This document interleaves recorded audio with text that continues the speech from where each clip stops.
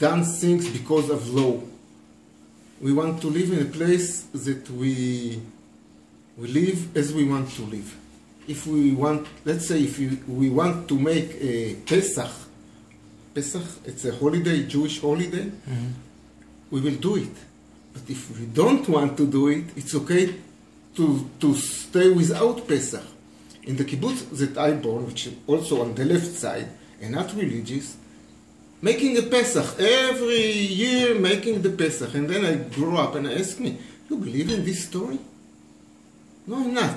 So why should I celebrate it? I found other things to celebrate, okay?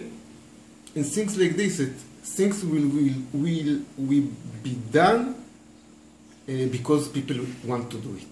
And if people don't want to do it, it won't be. And we came to our movement and we asked them, we want to go as a group to build a new kibbutz. In Israel in those times there was a place on the map that one day we will be a kibbutz, or other place, one day they will be a city or a other kind of village. And our movement have a place like this here in the Arava, nearby between Eilat and Yotvata, and there's another place in the Golan Heights.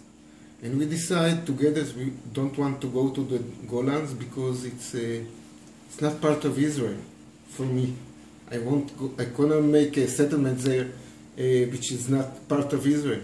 So we decide to go to the Arava. I myself really like the desert before, and it's a dream for me to live, to build a place in the desert. And that's how the way we start. And if you look, when you go outside and you look out of the pens, you will see this how like this area 40 years ago. And look how it's look now. I think this is really something. It's make something from nothing, and it's good. It's one of the best feelings that I think men can have, and I had it, and I'm really happy for it. Maybe we go together now. During our life and during about the idea that we want people around, for me and even for my child, okay? I don't want them be alone like we was in the kibbutzim. I want them to open them all the world. So there's a lot of people from abroad came here because they heard about Samar from a friend that heard from a friend, and they want to come and they call to Samar. And there's few people here that take care of it. If someone calls, we give them, and if there's place for living, they come in for a week, for a month, for half a year or a year. Ever they want, how much they want, they can stay here, sharing with us everything, compare the money, okay? Compare, and they're not allowed to vote in the meeting of the kibbutz because they're not a member.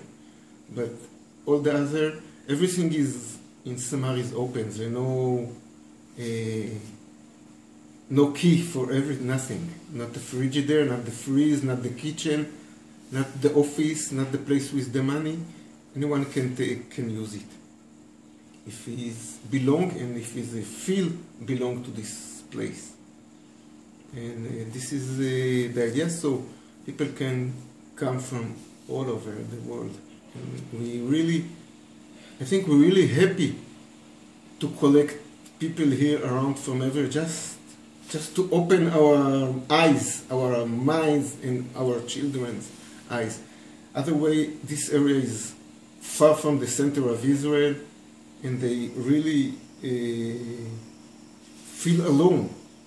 And I've promised my children that they live far away from everything will never stop me to take them wherever they want. Because this is my idea to come here, and I don't want them to know about the Galilee. Okay? Or a friend in the north, you can have your money and go to the north to meet your friend.